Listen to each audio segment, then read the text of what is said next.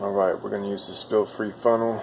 I'm just showing you some of the other parts that it comes with. This is EP Auto. Make a pretty good one for a decent price. So these are the ones we're going to use for the Dodge Charger.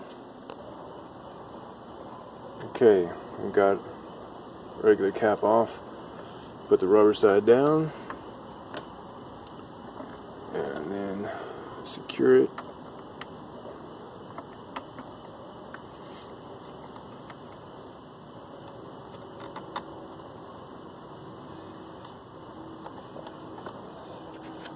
And now, ba boom, bada boom.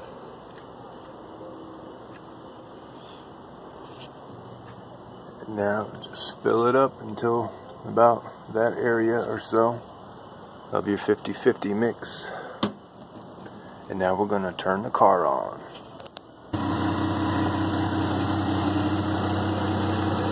So now you just want to keep an eye on it for any air bubbles that are coming out. I've got most of the air out of my system, so we're not really seeing anything right now, but even if you're not, just let it run for a while, just in case there's something trapped deeper in the system that hadn't come up yet. And then, you know, after it's been running for about 10 minutes or so, you don't see any air, then that should mean you've got most of it out, so then you're good to go. Okay, also you want to get in the car and actually rev it to about 2,000, and then you can take a look at the temperature. It should go down the more air that it comes out.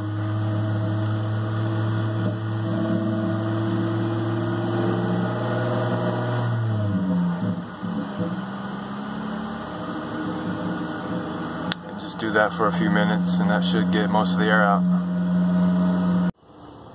So when you think you've got all the air out, you'll notice that the level will drop a little bit too. It's a good indication that a good amount of air came out. Now you want to get the little plunger. Let's go on a little walk here. And then just engage that so that we can transfer this to the coolant bottle and put this back in the coolant bottle. That way we're not wasting good coolant. Alright, you can see we got it in the bottle.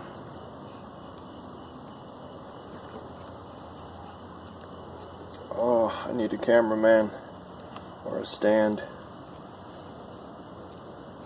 Okay, so I don't spill this. Just pretend with me that you saw it go in there. And now, for the excess, we have Aunt Georgina's plunger tool. I'll put a link in the description for this.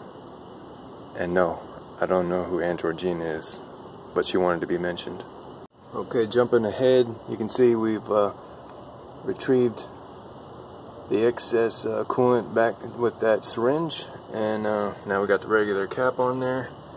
And then I'm going to go ahead and rinse some of that off the water. I mean, that way the coolant doesn't potentially break down that rubber anymore, but you know, just to keep things fairly clean.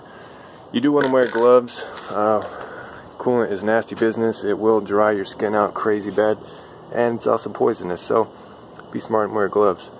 Okay, also an extra note, if you want to go Super Boss style, they have a vacuum fitting that basically fits over the same way, but then it has a connection on this side of it that compressed air goes through that, you know, creates the vacuum, and it will basically be so powerful that you'll see the hose shrink, you know, and that way you'll know for sure that 100% of the air, or pretty much 100% of the air, is out of there.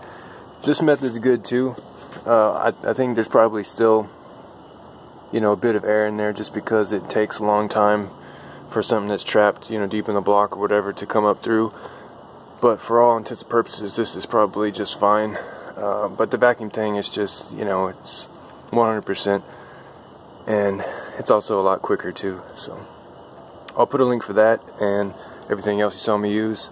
Thanks for watching, guys. I've got more stuff coming soon, so you know what to do if you want to check that out, and I will see you then. Alright, be safe. See you.